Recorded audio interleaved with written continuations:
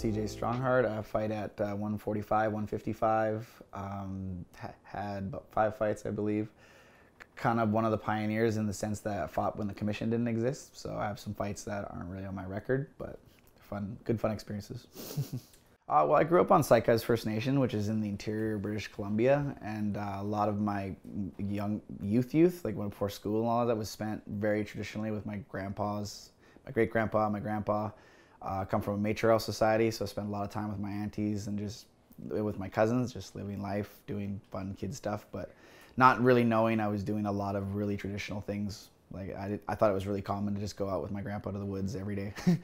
So I find First Nations people have, with our history and the life we used to live, living a hard life we're more suited to that. Something my grandma always used to say, which always made me laugh, which is because to get to our fish camp, it's like about an hour up a trail and walk, and it's a very small, narrow way. You have to walk quite a ways after a long drive. And she, at her older age, like we're asking her, do you want us to like open the path and we'll get a quad in here, we can drive you? And she's like, no, because she didn't want people to find our trail so easily. And she'd walk there, the whole thing with her tuz, which is a stick, that's how you say it, a walking stick in my culture. And she would just say, it's just hard being Indian, just gotta deal with it. So everybody just shut up and dealt with it.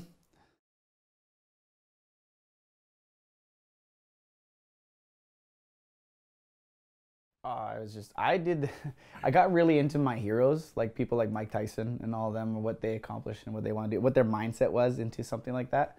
Because I was excited. I told my old coach, I was trained out of Kai-10 MMA in Prince George at the time. I told my coach, I love him, he's a great guy to this day. Carm Monhas was my coach. And I told him, and he was super excited right away. He was like, oh, this is going to be awesome. This is going to be this. And so it was a lot of that. It was a lot of fun and just a lot of prep, a lot of mental prep. I just kind of used on my skill. Like I went for a throw because I was just being free. Like I couldn't tell you why I wanted to do that throw. I just saw the opportunity. I was like, I'm going to go for it. And I just had an overwhelming confidence that once we're down there, I'll be able to figure it out.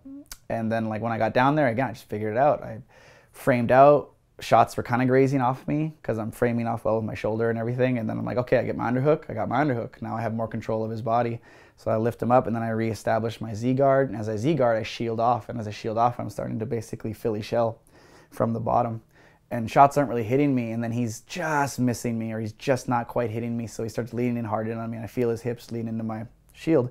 And I'm like, oh, I can get under him. So I reach under for the knee bar. And I love leg locks, so like one of my favorite things in jiu-jitsu. So I rolled up with the knee bar and then just started applying pressure. And then all of a sudden someone's shaking me off to let him go. And I let him go and I won.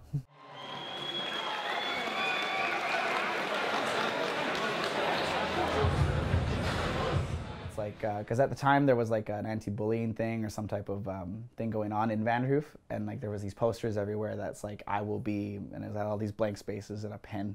And I found like everyone in town, because at the time I was working with some troubled youth, so I'd spend time with them in the day. And every one of them I saw, I'd just walk up to it and I would just, and everyone would see me do it, I put, I will be champion. Everyone, so every time I walked around town, I was like, I wrote that, there it is. And it just so like everywhere I went, I would constantly remind myself that was what was gonna happen. And yeah, and they took them down, which is sad because I had them everywhere because I wanted to bring back the belt and I want to take a picture with it. Like all of them I did. I was like, I walked to every one of these signs and I wrote that down. And it was good stuff.